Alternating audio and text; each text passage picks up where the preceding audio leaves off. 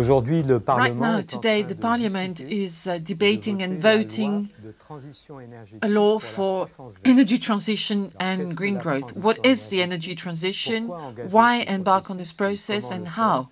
This is what I'm going to try and explain in the next few minutes. First of all, what is the energy transition? Well, it's about decreasing the share of fossil energies in our energy supply. Across the world, fossil energies, coal, oil, natural gas, account for more than 80% of our energy supplies. Why the transition? Is there going to be a shortage of fossil fuels?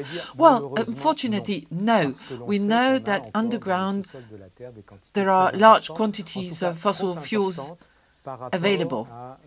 At any rate, there are too many, the quantity is too large, and therefore the greenhouse effect gases that their combustion would generate would pose a threat. So it's not so much the shortage that is dangerous, but rather the accumulation of greenhouse gases in our atmosphere that poses a threat. In the laissez-faire or no-action scenario, we see that if we do nothing, if we do not implement climatic policies, we can expect the emission of greenhouse effect gases to double between now and 2050. The use of oil and natural gas would become stabilized in the year 2030, 2040. Renewable energies, biomass, windmills, etc. would improve. And in some countries, nuclear energy use would also increase. But in this scenario, the source of energy that would progress most would be coal. There are abundant quantities of coal available on Earth at a relatively low price, and we are observing that coal is being used more and more. And if nothing is done, the 21st century, or the beginning of the 21st century, would be characterized by greater use of coal. Now, when we show this to our climatologist colleagues, they say this is a disastrous scenario because we can expect a high temperature increase, 4 to 5 degrees by the end of the 21st century versus the situation before the industrial era, beginning of the 19th century. There is a huge risk of climatic deregulation. This is the likely scenario if we do nothing. The desirable scenario that requires that we implement voluntaristic policies is an entirely different scenario. We would consume less energy, 20 to 25% less energy altogether. Our development would be characterized by more renewable energies, biomass, nuclear energy, windmills, less oil, less natural gas, and much less coal than in the laissez-faire scenario. This is the characteristic of the energy transition scenario across the world. Less energy consumption and a much more balanced mix of energies, less fossil fuels or energies, more renewable energies. It would also be necessary to implement policies to catch and store carbon in order to avoid its release into the atmosphere. So these are the two scenarios. The likely scenarios if we do nothing, and the desirable scenario to avoid climatic deregulation. What does it mean for France? In France, in 2013, transition trajectories have been studied. These trajectories are trying to achieve factor 4, dividing by 4 the emission of greenhouse effect gases in 2050 compared with 1990. First decision, do we want to embark on this transition towards factor 4, or do we continue on our pathway and we do nothing about transition? Second decision,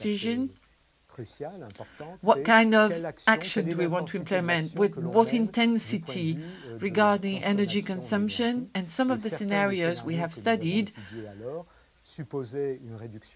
require that we reduce our energy consumption in a drastic way, dividing it by 2 for France at any rate.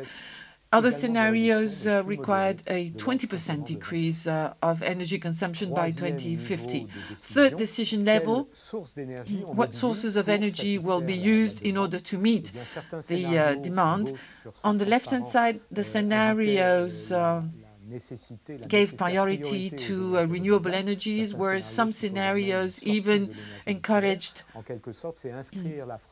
abandoning nuclear energy, placing France on the same pathway that Germany is embarking on right now, changing energy sources and abandoning the nuclear energy.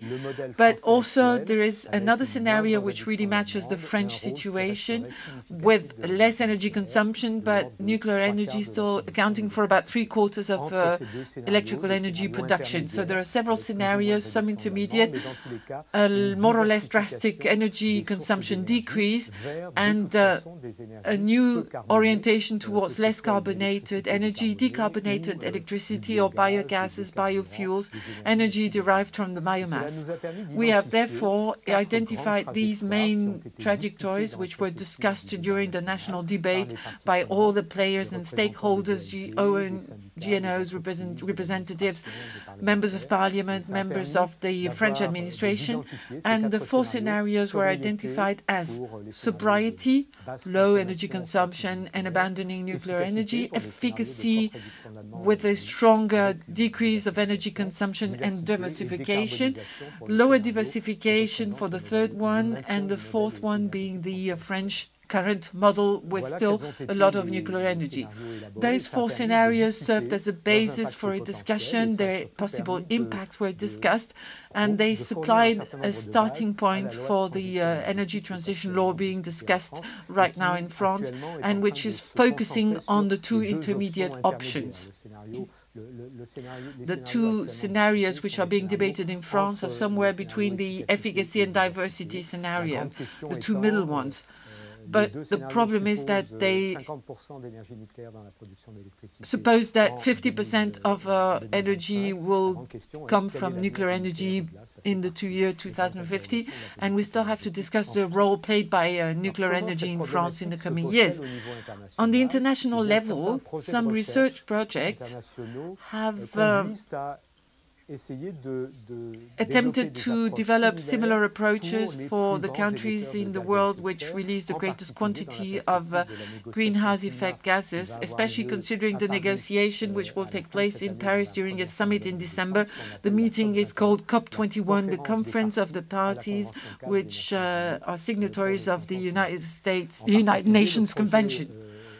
The deep decarbonization project of energy systems based on a network organized by the United Nations brings together teams coming from industrialized countries, with a per capita income in excess of $20,000 per year and per inhabitant, and emerging countries. And within the 2 categories, there are countries which release large quantities of greenhouse effect gases, United States, Canada, Australia; countries with an intermediate release rate, Korea, Japan, United Kingdom and France; and emerging countries with relatively high emission levels such as Russia, South Africa, China, and countries with slightly lower emission levels.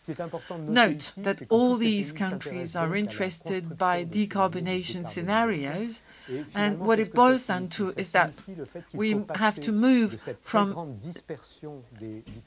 a wide dispersion of the main countries regarding their per capita emission levels and try and hit a window which is much smaller for the second half of the 21st century. That window would require convergence of the per capita income or GDP level, and this is happening because emerging countries are growing much faster than industrialized countries. And also the window would be defined by the fact that all the countries should be somewhere between 1 ton or 2 tons of CO2 per inhabitant per year. Now, the real stakes of the COP meeting in Paris will be precisely that. How do we manage to make all the countries converge towards lower or very low per capita emission levels? We have reasons to be optimistic on the fact that the main players are doing something. They're moving towards less carbon in their energy consumption. France, China is about to change its energy supply system. But one of the main stakes for the French summit in Paris will be, is this going to happen fast enough so that we avoid accumulating too much greenhouse effect gases between now and 2050? This is the main question. The transition is on its way, it's in progress, but is it going to be fast enough? That is what we don't know. In the coming years, we will have to make huge efforts to make sure that the transition happens.